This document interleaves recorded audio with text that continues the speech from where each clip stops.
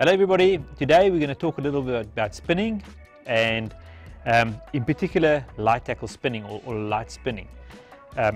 When it comes to light spinning, one of the main things for us in the area that we fish is getting distance on your cast.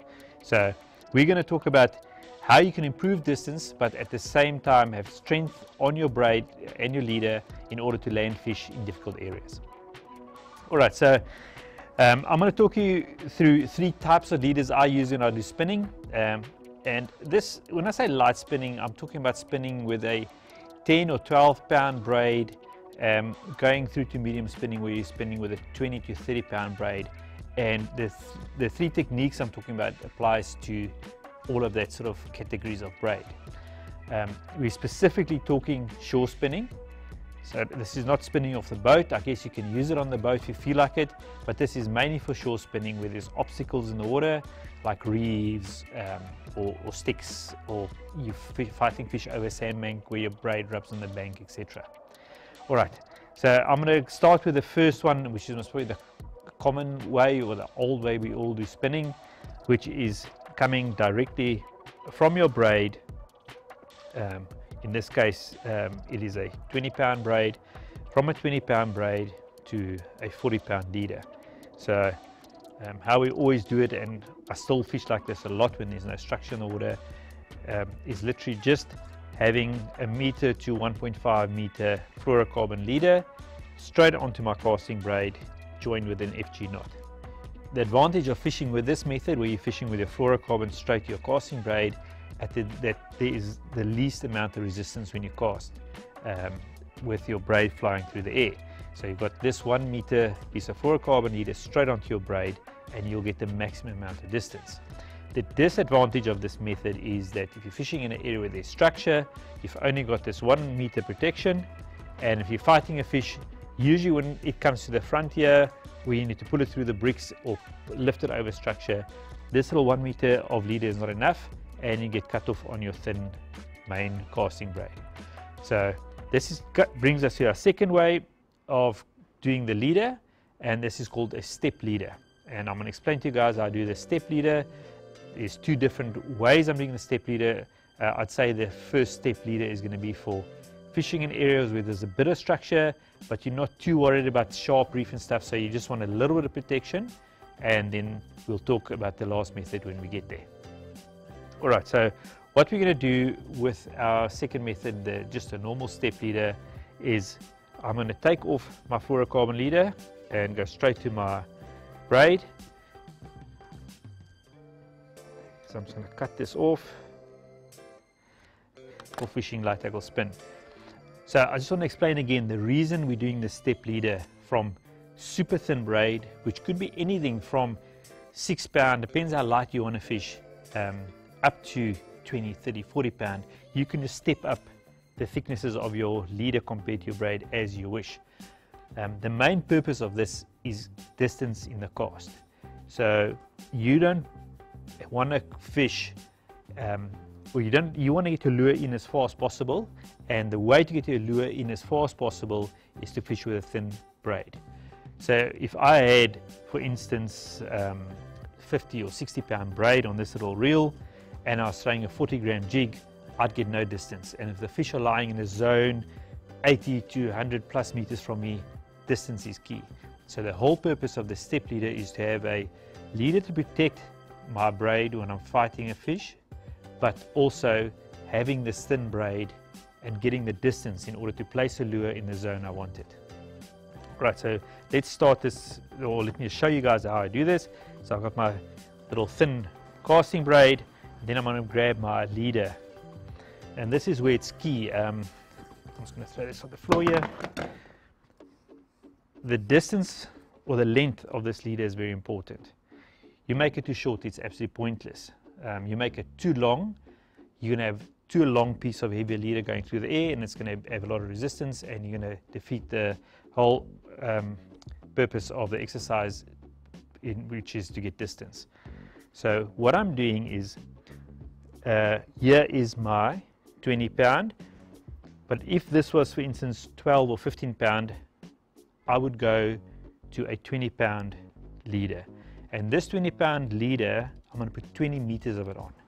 So that 20 meters will fly through the rod quite quickly, and it will still give me the distance I require to get the lure in the zone. The 20 meters is enough as well to protect my thin braid when I'm fighting a fish. You know, when you're standing on the shore, you're not very high up, your braid is quite flat on the ground, and if there's a few humps or a few rocks or sticks in the water, your main braid can touch it. So 20 meters is enough to protect your main thin braid from rubbing off. So as I said, in practice I would definitely use a FG knot, but for the purpose of this we'll just quickly use a uni knot to join the two braids.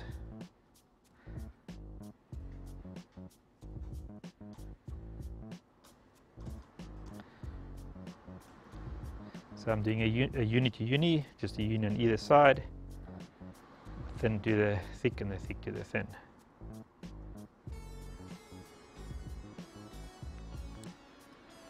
And like I said, if you are fishing with, for instance, 20-pound casting braid, you can use a 50, 60, 70-pound leader.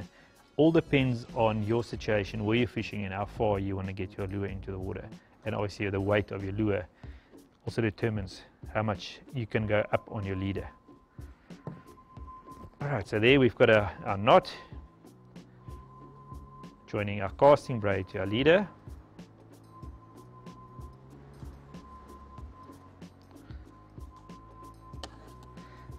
I'll cut this off roughly, and then I'm going to measure off 20 meters.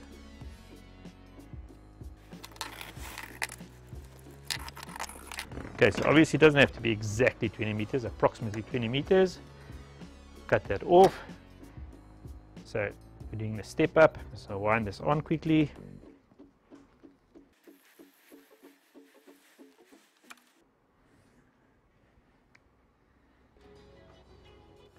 Alright, so let's wind on a bit roughly there, but do it properly afterwards.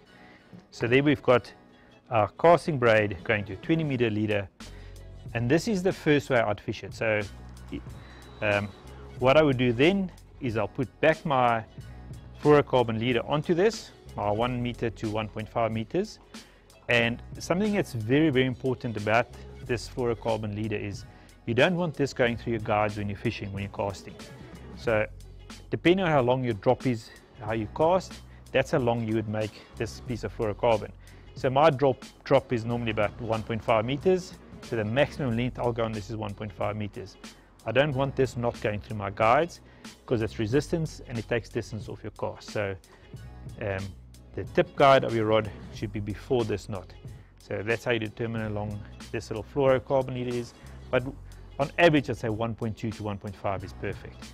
So I'd put this little fluorocarbon leader back onto my 20-meter leader, which is joined to my main line. And that I'll fish in areas where there's like a little bit of round boulders in the water or a bit of grass, and I'm just a little bit scared that I might cut off, and having that protection will stop me from losing fish. So the third and the last method of putting on a leader, or calling this a step leader, is when I'm fishing in a very foul area, when I'm standing on rocks fighting fish that dive down in the front, and there's a very good chance that I'm going to get cut off, and that I find my 20-meter leader is going to be too soft and I'm scared that might be cut off. What I do then is I add 5 meters of heavy leader onto this, another braided leader.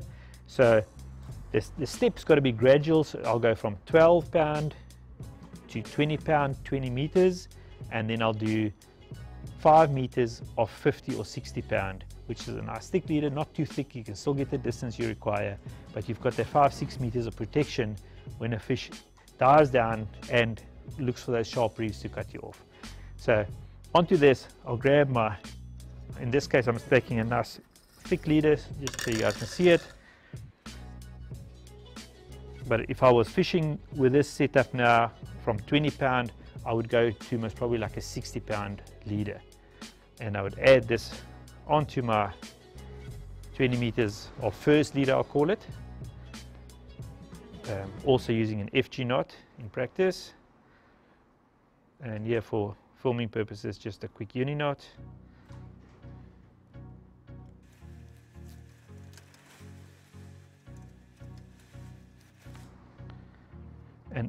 on this knot, we're going from the thinner leader to a heavier leader. FG knot is absolutely critical. This is going through your guides, so you don't want that knot to catch your guides and take distance off your cast. So more than anything, the FG is important here. You can see the uni knot there is quite big and bulky, so I would never use that when I'm fishing. So I've got my main braid, 20 meters of my first leader, and then I'll add 5 meters of this leader.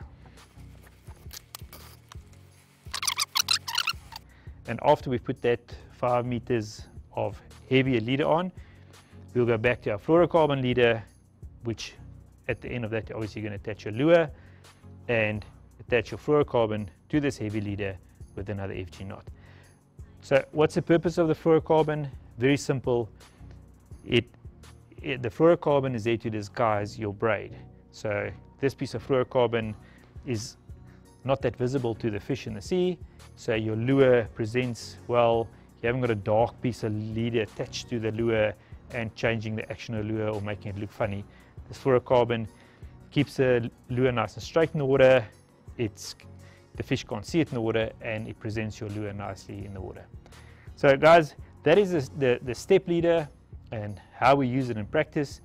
As I said, you can play with yours. Depending on the thickness of your main braid, your casting braid, and how far you want to cast and where you want to fish and what the structures you're fishing, you can play around with this whole setup we use. But the way I fish it and the general way that I've learned to fish it is from my main leader, my main braid, I'd add 20 meters of a heavier, or say double the thickness of my casting braid, and then if I'm fishing in bad areas, add 5 meters of heavy leader onto my fluorocarbon leader, which is attached to my lure. Alright guys, so that is the step leader I use, and I hope it helped you guys a bit.